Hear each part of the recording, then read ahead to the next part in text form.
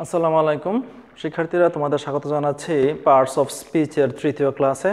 আমি বলেছিলাম দ্বিতীয় ক্লাসের শেষার্ধে যে আমরা এই ক্লাসটির ধারাবাহিকভাবে পরবর্তী ক্লাসটি করব, কারণ দেখো আমি এই আগের ক্লাসের কোনো কাজই কিন্তু আমি মুছে ফেলিনি।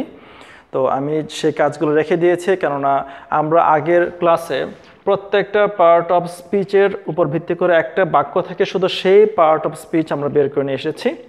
এখন আমরা যাব পার্টস অফ স্পিচ, অর্থাৎ এটা মানে এই সবটার এক্সারসাইজ হিসেবে আমরা এখন এই বাক্যগুলো নিব, অর্থাৎ এই বাক্যগুলোর মধ্যে আর কি কি পার্ট অফ স্পিচ বা পার্টস অফ স্পিচ আছে আমরা সেগুলো খুঁজে বের করার চেষ্টা করব, ঠিক আছে? যেমন ধরো প্রথম বাক্যের মধ্যে লেখা আছে আলিফ ইজ এ গুড বয়, আলিফ একজন ভালো ছেলে। তো এই বাক্যের মাঝখান থেকে আমি নাউন হিসেবে বের করে নিয়ে এসেছিলাম আলিফ। তাহলে এটা হচ্ছে একটা ব্যক্তির নাম, নির্দিষ্ট নাম, এটা হচ্ছে তার প্রপার নাউন।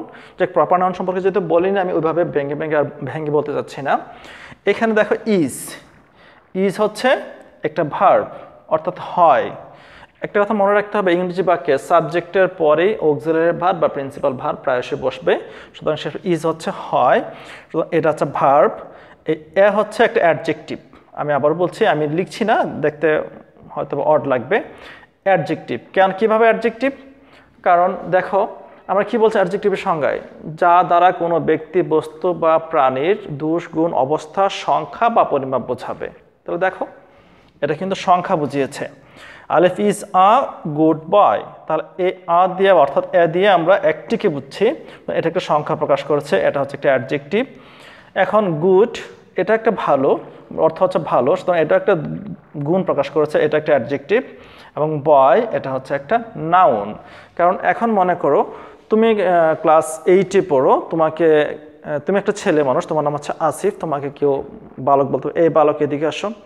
9-এ পড়ে একটা ছেলে, তার নাম হচ্ছে আদিব, তাকে কেউ বলতে পারে এই বালক তুমি এদিকে আসো, তাকে বালক ডাকা যাবে। অর্থাৎ তোমার ক্লাসের, তোমার সিনিয়র জুনিয়র প্রত্যেকটা ছেলেকে বালক বলে ডাকা যাবে। সুতরাং অনেককে যেহেতু একই নামে ডাকা যায়, এটাকে বলা হয় কমন নাউন। আমার বিস্তারিত কেউ জানতে পারবে, এটা একটা নাউন। তাহলে আবার দেখি, noun, verb, adjective, adjective, noun, ঠিক আছে? ঠিক দ্বিতীয় বাক্যের মধ্যে আমরা কি কি পার্টস অফ স্পিচ পাই দেখি। ইউ তো প্রনাউন পেলাম, ঠিক আছে। আর হচ্ছে ভার্ব। আর অনেস্ট হচ্ছে, যার অর্থ হচ্ছে কি সৎ মানে কি একটা মানুষের গুণ, তাই না? তো সেই হিসেবে এটা হচ্ছে অ্যাডজেক্টিভ। এখন আসো আমরা পরবর্তী বাক্যের মধ্যে, it is a nice pan, ইট একটা ইহা একটি সুন্দর কলম। ইহা মানে কি? এটার পরিবর্তে ইহা শব্দটা ব্যবহার করা হয়েছে, তার মানে ইহা হচ্ছে একটা প্রনাউন। তাহলে ইট শব্দটি হচ্ছে একটা প্রনাউন, ইজ হচ্ছে ভার্ব, এ হচ্ছে অ্যাডজেক্টিভ, আমরা এখানে পেয়েছিলাম, এটা সংখ্যা বুঝিয়েছে, এবং প্যান হচ্ছে কলম, কারণ এই বস্তুটাকে প্যান বলে ডাকা হয়, এটা হচ্ছে কলম, এটা হচ্ছে নাউন। তাহলে pronoun, verb, adjective, adjective, noun. এই বাক্যের মধ্যে দেখি হি প্লেস ফুটবল। এখানে এগুলো দেখার খুব একটা জরুরি নেই, আমরা এখন দেখব এই বাক্যগুলোর মাঝখানে কোথায় আমরা কি পাচ্ছি, জাস্ট একটা এক্সারসাইজ হিসেবে, যে আমরা পার্টস অফ স্পিচ চিনতে পারছি কিনা। He plays football, say football খেলে। হি এই শব্দটা হচ্ছে প্রনাউন, কেন এখানে আমি যদি লিখতাম যে রাতুল ফুটবল খেলে, তাহলে কিন্তু রাতুল হয়ে যেত নাউন, কিন্তু আমি রাতুল একটা ব্যক্তির নাম ব্যবহার না করে তার পরিবর্তে আমি হি ব্যবহার করেছি, সুতরাং এটা হি হচ্ছে প্রনাউন। প্লেস তো ভার্ব বললামই, সেই সাথে ফুটবল হচ্ছে একটা খেলার উপকরণের নাম, যেটা দিয়ে খেলা হয় সেটা হচ্ছে ফুটবল। তাহলে আমরা ফুটবল একটা নাউন বলতে পারি, কারণ এটাকে একটা নামে ডাকা হয়। হ্যাঁ, ক্রিকেট খেলা হয় যে বলটা দিয়ে, সেটাকে বলা হয় ক্রিকেট বল, বা লং টেনিস খেলা হয় এটাকে টেনিস বল, এরকম নামকরণ করা আছে। তো সেক্ষেত্রে এই ফুটবলটা হচ্ছে নাউন। আচ্ছা, আমরা দ্য বয় রানস ফাস্ট, এখানে ফাস্ট আমরা অ্যাডভার্ব পেলাম। দ্য বয় হচ্ছে বালকটি, সুতরাং এখানে এটার সাথে দি চলে যাবে, বালকটি এটা হচ্ছে একটা নাউন। রান হচ্ছে ভার্ব, দৌড়ানো ক্রিয়াপদ, সুতরাং এটা হচ্ছে ভার্ব, এবং এটা হচ্ছে অ্যাডভার্ব। আই লাইক টু ইট, আমি খেতে পছন্দ করি। তো সেই হিসেবে দেখো আই কি বলবো, কোন পার্টস অফ স্পিচ? আই, এটা একটা প্রনাউন। আমার কিন্তু একটা নাম আছে, সেই নামে না রেখে আমি বললাম আমি। তো আমি যে আমার নামের পরিবর্তে আমি শব্দটা ব্যবহার করলাম, এটা হয়ে গেল প্রনাউন। লাইক হয়ে গেল ভার্ব, এবং টু প্রিপোজিশন, এবং এটাও একটা ভার্ব। আবারও বলছি, আই প্রনাউন, লাইক যার বাংলা অর্থ হচ্ছে পছন্দ করা, সুতরাং এটা একটা ভার্ব। টু প্রিপোজিশন, ইট অর্থ কি খাওয়া, সুতরাং এটাও কিন্তু একটা ভার্ব। কনজাংশন সংযোজক অব্যয় হিসেবে দেখি, Adib and Alif R students. Adib একটা ব্যক্তির নাম বা একজনের নাম, সে হিসেবে এটা নাউন। অ্যান্ড কনজাংশন, আলিফ কি হলো, আলিফ হচ্ছে আরেকজনের নাম, এটাও নাউন, মাঝখানে কনজাংশন। আর হচ্ছে ভার্ব, যার বাংলা অর্থ হচ্ছে হয়। আর স্টুডেন্টস নাউন, অর্থাৎ পৃথিবীর সমস্ত ছাত্রকে এক নামে ডাকা যাবে স্টুডেন্টস। হ্যাঁ, আদিব সেও একজন স্টুডেন্ট, এটা কমন নাউন, সংক্ষিপ্তভাবে বলে ফেললাম। সেও একজন স্টুডেন্ট, এবং তাকেও স্টুডেন্ট বলে ডাকা যাবে, তাকেও স্টুডেন্ট বলে যাবে। তার নাম হচ্ছে আদিব, তার নাম হচ্ছে আলিফ। হ্যাঁ, তাদেরকে স্টুডেন্ট বলে ডাকা যায়, সুতরাং এটা হচ্ছে তার এটা একটা নাউন। এটাকে বলা হয়, এই দুটো হচ্ছে তার প্রপার নাউন, এটা হচ্ছে তার কমন নাউন। একটু বলে রাখি, নতুবা একটু তোমার কনফিউশন হতে পারে। অনেককে অথবা একাধিক জনকে যদি একই নামে ডাকা যায়, সেটাই হচ্ছে তার কমন নাউন, সাধারণ নাম। ঠিক আছে, যেমন আমি টিচার, দেলোয়ার, আমি একজন টিচার। হ্যাঁ, আমাকে তুমি টিচার বলতে পারো। আবার আরেকজন টিচার, আমি হয়তো ইংলিশ পড়াই, আমিও টিচার। আরেকজন অঙ্ক পড়ায়, তিনিও টিচার। আরেকজন বাংলাদেশ বিশ্ব পরিচয় পড়ায়, তিনিও টিচার। আরেকজন হয়তো আরও ইংলিশ, অঙ্ক, বাংলা, সমাজ বিজ্ঞান, বিভিন্ন সাবজেক্টের টিচার, সবাই কিন্তু টিচার। ঠিক আছে, এটা আমাদের কমন নাউন। বাট আমি দেলোয়ার, এটা আমার প্রপার নাউন। বাট হোক কমন নাউন, হোক প্রপার নাউন, বাট নাউন তো নাকি। তো সেই হিসাবে এটাকে আমরা আপাতত এইটুকুই বলবো, এটাও নাউন, এটা ভার্ব, এটা কনজাংশন।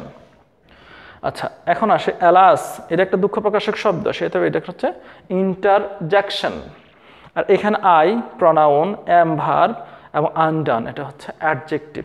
এটা একটা দুর্দশাগ্রস্ত অবস্থা প্রকাশ করে, সেই হিসাবে এটা হচ্ছে অ্যাডজেক্টিভ।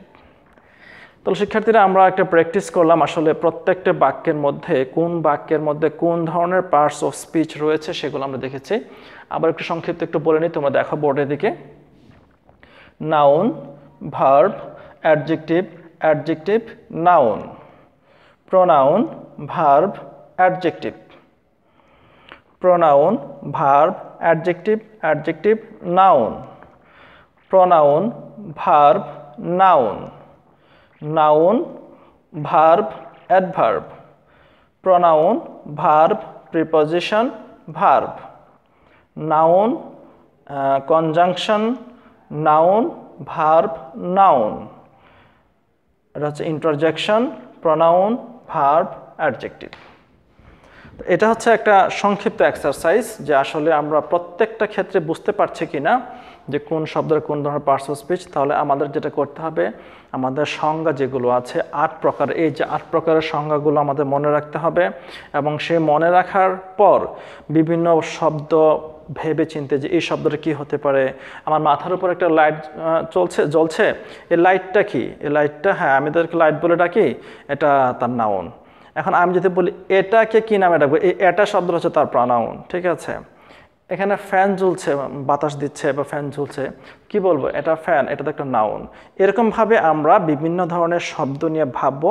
আমি আবারও বলছি, শুধুমাত্র 2-1টা ক্লাস করে বা মুখস্থ করে আমাদের ইংরেজি শেখা যাবে না। আমাদের ধ্যানে জ্ঞানে এরকম থাকতে হবে যেন, যে আমি সর্বত্রই একটা পড়াশোনার চেষ্টা করছি। ধরো তুমি একটা ঝালমুড়ি খেলে, হ্যাঁ, একটা প্যাকেট হাতে নিয়ে একটা ঝালমুড়ি খেলে, খাওয়ার পর তুমি সেই প্যাকেটটা খুলে এই প্যাকেটের গায়ে, অর্থাৎ সেই প্যাকেটের একটা কাগজের গায়ে কিছু লেখা থাকে, তো সেই লেখাটা একটু পড়ে দেখবে কি লিখেছো। তুমি স্টলে বসে কিছু একটা খাচ্ছ, তোমার সামনে একটা কাগজের টুকরো আছে, তুমি সেটাই পড়বে। অর্থাৎ যেখানে পড়াশোনার সুযোগ পাও সেখানে পড়বে। তোমার মনে হতে পারে এটা কি সম্ভব, যেখানে খুশি সেখানে না। আমি তোমাকে পড়াশোনা বলতে এরকম চেয়ার টেবল বই খাতা কলম নিয়ে পড়তে বলিনি। অর্থাৎ প্রতিটা ক্ষেত্রে একটা শিক্ষণীয় ব্যাপার আছে, তোমাকে লক্ষ্য রাখতে হবে। অর্থাৎ যেখানেই দেখবে একটা সাইনবোর্ড লেখা আছে, সাইনবোর্ডের মধ্যে একটা ইংরেজি নাম লেখা আছে, হ্যাঁ, ইংরেজি নামটা কি লিখেছে, এটার অর্থটাকে ভাববে, এটা কীভাবে লিখেছে এটা ভাববে, বানানটা কীরকম ভাববে। একটা বাংলা শব্দ ব্যবহার করা হয়েছে, সে বাংলা শব্দের অর্থটা কী হয়েছে, এরকম ভাবার চেষ্টা করবে।